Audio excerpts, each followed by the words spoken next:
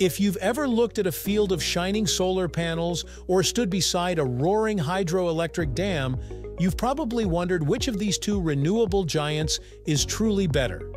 They both promise clean energy, they both reduce our reliance on fossil fuels, and they both get praised whenever we talk about building a greener future. But the truth? They each come with strengths that the other simply can't match, and a few drawbacks we often overlook. So today, we're putting solar power and hydropower head-to-head to understand how they work, what makes them powerful, and which one might come out on top. All happening right here, on History of Simple Things.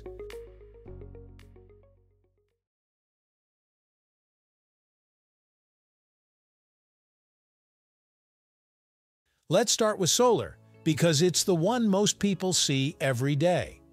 Solar panels have popped up on rooftops, farms, parking lots, and massive solar fields stretching across deserts.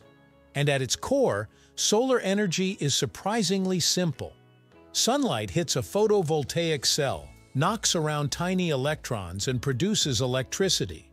No moving parts, no roaring turbines, no water, just quiet, steady power from something that rises every morning. There's something almost poetic about that. Energy from a source that has existed long before humans and will continue long after us. But solar's simplicity doesn't mean it's flawless. A solar panel is only as good as the sunlight it receives. Clouds, shade, pollution, and even the tilt of your roof can make a big difference. And once the sun goes down, solar goes to sleep. To keep the lights on at night, you need batteries, backup systems, or a very supportive grid. The world's biggest solar farms use advanced storage technologies, but storing sunlight isn't cheap. It's improving every year, though, and solar batteries have become far more efficient than they were a decade ago. Now, compare that to hydropower, one of the oldest forms of renewable energy humans have ever used. Long before we had wires and power plants, ancient civilizations used water wheels to grind grain and power early machines. Modern hydropower takes that concept and amplifies it on an enormous scale.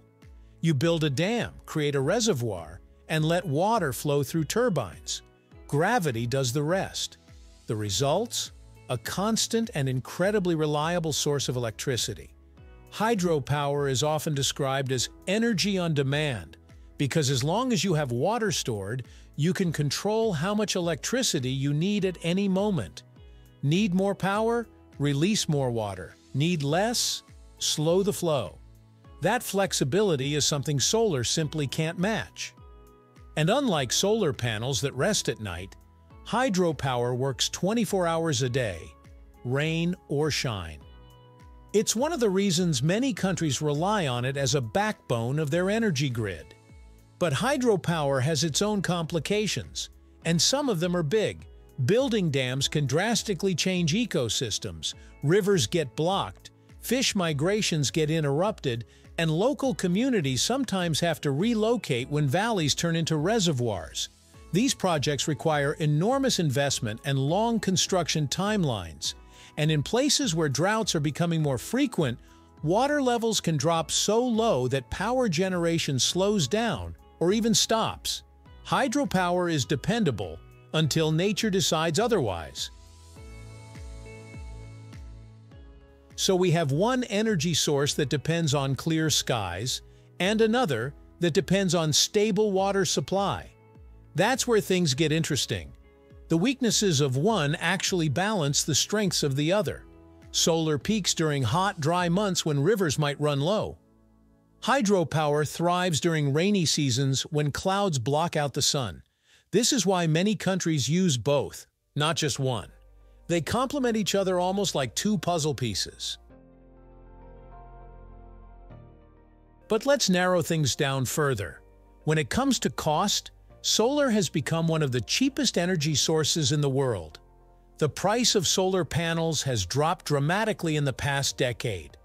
Installation is faster, the technology keeps improving, and maintenance is minimal. Hydropower, on the other hand, demands huge upfront spending, even before a single watt is produced. But once a dam is operating, the electricity it produces becomes incredibly affordable over time, sometimes lasting for 50 to 100 years. Another key difference is flexibility in location. You can install solar panels nearly anywhere, on homes, buildings, farms, deserts, even floating on lakes or reservoirs. Hydropower doesn't offer that freedom. It requires a river, elevation, proper land shape, and the political and environmental approvals to build something massive. For a small home or business, hydropower usually isn't even an option, but solar almost always is. However, hydropower carries one huge advantage: energy storage. Not in batteries, but in the form of pumped storage. Think of it like a giant rechargeable water battery. When there's plenty of electricity on the grid, hydropower plants pump water uphill into a reservoir. When electricity is needed, that water is released back down through turbines to generate power again. This makes hydropower a secret weapon for stabilizing energy grids, especially those filled with solar and wind, which constantly fluctuate. Speaking of fluctuations, let's talk environmental impact. Solar panels are praised for being clean, but they're not impact-free. Manufacturing them requires mining materials like silicon, silver, and rare metals. At the end of their lifespan, usually 25 to 30 years, recycling is possible, but not yet widespread enough. Solar farms also need large areas of land, which can affect local wildlife if not planned carefully. Hydropower's impact is more immediate and visible.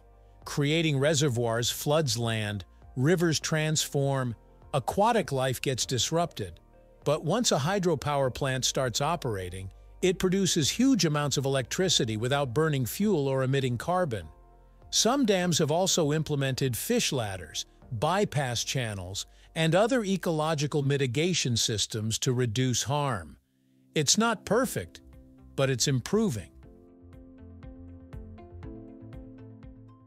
Now let's look at capacity. Solar farms need a lot of space to produce large-scale power, and output peaks only during the day.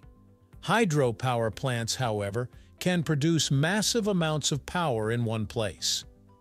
Some of the largest dams generate more electricity than entire nuclear power plants. They serve as anchors for national grids, supplying millions of homes at once. But then again, hydropower's limitations are becoming more noticeable in a warming world. Changing rainfall patterns and melting snowpacks affect rivers everywhere. In some regions, water levels are dropping to record lows, forcing hydropower plants to cut back on electricity generation. Meanwhile, solar continues to grow stronger, cheaper, and easier to deploy, even in places without much infrastructure. Still, there's something important we often forget. Renewable energy isn't a competition. In reality, solar and hydropower aren't rivals, they're teammates. The future of clean energy depends on combining technologies that support and balance each other. If you enjoyed this video, please check out our other bingeable channels. Thank you for joining us on this journey through the history of simple things. Don't forget to like, subscribe, and stay tuned for more stories woven through the smallest details.